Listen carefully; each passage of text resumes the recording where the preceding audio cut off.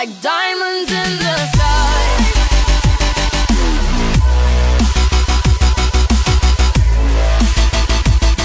We're beautiful like diamonds in the sky.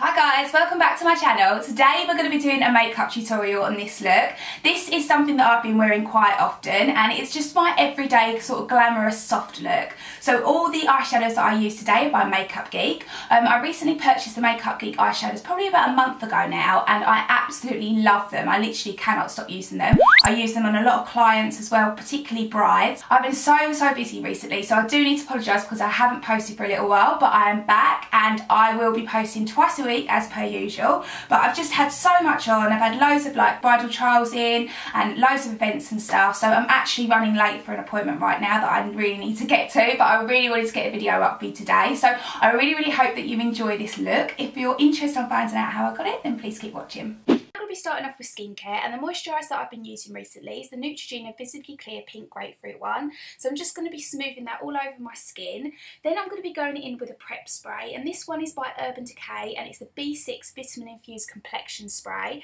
and it claims to reduce redness and it's pore minimising and it's oil absorbing, and I have noticed a massive difference since using this. I feel that my skin is a lot less redder and also it helps mattify my skin throughout the day. The primer that I'm going to be using is the Smashbox Photo Finish Primer and the light version. So I'm just going to be smoothing that over my skin and patting that into my pores and also my T-zone. Foundation today I'm going to be taking my Estee Lauder Double Wear Light and the colour Intensity 2, and with a damp beauty blend I'm just going to be patting that into my skin. I really like to use this on a normal everyday basis just because it's not as heavy as a normal double wear foundation, but it does create a really nice coverage and it has the same qualities as double wear, so it lasts all day long, it helps reduce the shine and it just creates a really nice flawless canvas on the skin. Moving on to concealer, I'm taking my MAC Prolongwear in the colour NC20. I'm just going to be placing that in a triangle shape underneath my eyes and then patting that in with my damp beauty blender. I'm going to be placing a little bit of the product also on my eyelids, and that's just to create a really nice sort of flawless canvas before we start blending out any eyeshadows. I absolutely love this concealer. It gives really good coverage and it doesn't crease as well. For powder today, I'm going to be using my Loreal Nude Magique BB powder, and I'm just going to be setting my concealer with this and also the rest of my face makeup.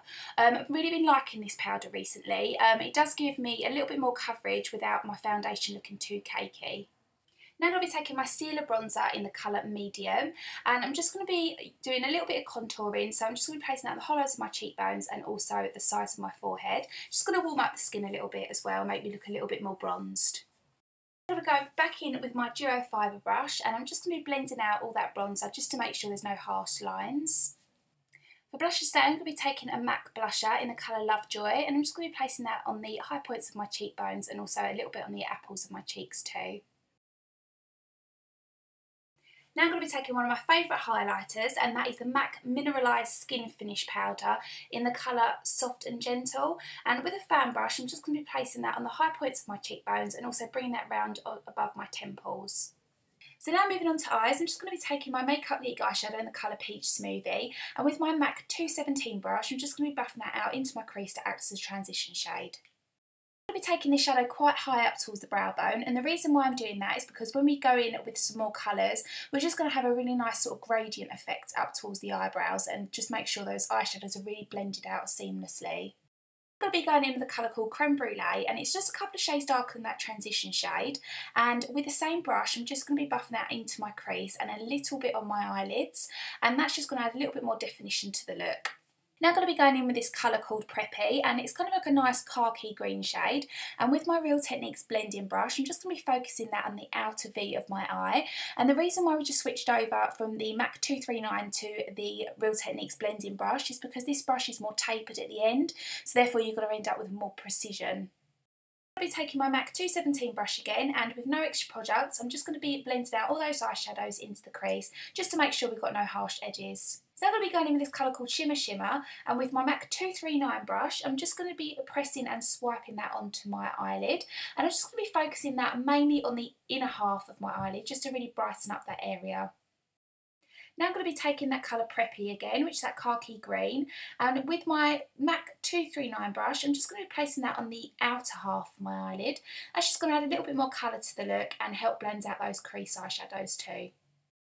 Now taking my NARS eyeliner in the colour Via Veneto, I'm just going to be placing that up on the upper waterline just to make my eyelashes appear more fuller.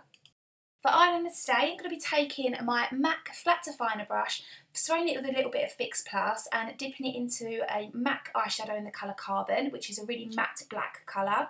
And I'm just going to be drawing out kind of like a little winged eyeliner. I'm going to be keeping it very close to the lash line, and when I get out to the wing, I'm just going to be sort of blending it upwards so the look appears really soft and smoky.